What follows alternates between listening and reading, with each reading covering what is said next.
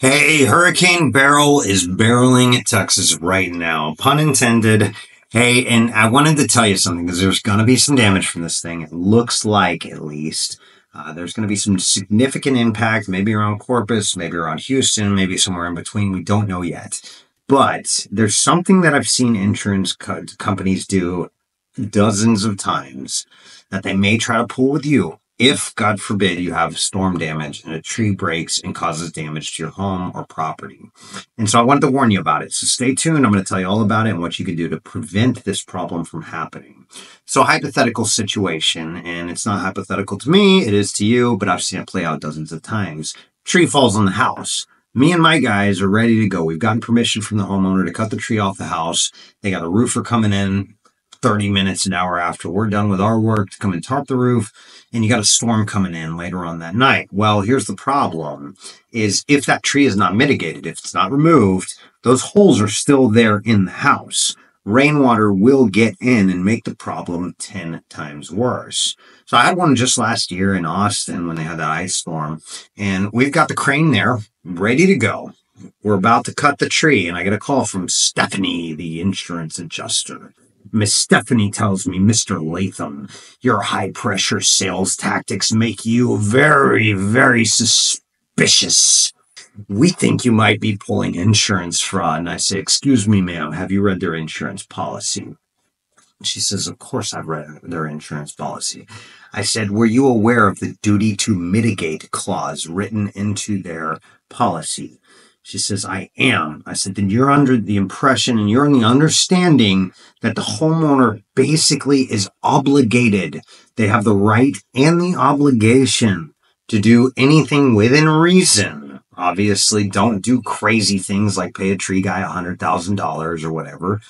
But they do have the right and the obligation to do any reasonable thing to prevent further damage. Sometimes it's written as to get the home to a livable condition. It just depends on the company and the policy.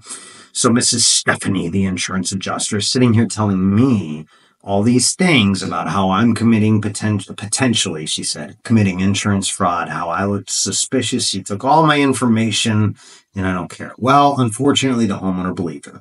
Storm comes in later on that night. Water gets in the house. Fast forward. Now we finally get permission. We get the tree off. The house gets tarped. The roof gets replaced. They're good to go. Fast forward 3 months later. They got mold in their house and they call up the insurance company and say, hey, remember that storm back then that knocked the tree over? And there was a storm that came in later that night. And your insurance adjuster told us not to do anything until she could actually physically put eyes on the tree in the house in the situation, get pictures or whatever. And they said, oh, Mr. Tree owner, Mr. Policy owner, I'm very sorry, but you remember that duty to mitigate clause? Well, you had the obligation to do something about that when it happened, and you had a tree care company on site ready to remove the tree, and you chose not to mitigate the damage. And then there was damage, more damage, like 10 times as much damage. And so we're not going to cover it. And so Mr. and Mrs. Smith, let's call them, are stuck footing the bill. They're stuck dealing with this out of pocket. And that just makes me sick. So I wanted to talk to you about that. When you have damage, or if you have a damage, I should say, because of a major storm, it is absolutely critical. I don't care what your insurance adjuster says. I don't care what the underwriters to your insurance policy say. The law states that that contract, that insurance policy that you have, is what determines how things play out in a court of law. And so that duty to mitigate clause, go back through and check it for yourself. Don't believe me. Go in and check your own very own policy and check to see if that's there. I almost guarantee you it's there. Some of them don't have it. They rephrase it differently. But it's every single policy has a little clause in there somewhere that says you have the right and the obligation to prevent further damage. And if the company's there, ready to go, they can pin that back on you. And unfortunately, Mr. and Mrs. Smith, they lost the case, and they wound up having to foot the bill. So don't be Mr. and Mrs. Smith. If you've got a tree problem after a big storm, first of all, we'd love to help you. We might be there at your storm. We like to storm chase a little bit, although I'm getting old and I like spending time with my family a little more. But you guys need it. So if we happen to be there, hit us up. We'd love to help you out or at least get you in contact with somebody professional that can. And don't believe them if they tell you, wait a minute, you have to wait for your insurance adjuster. I hear this every storm I've ever been to. Usually they blast it all over the news.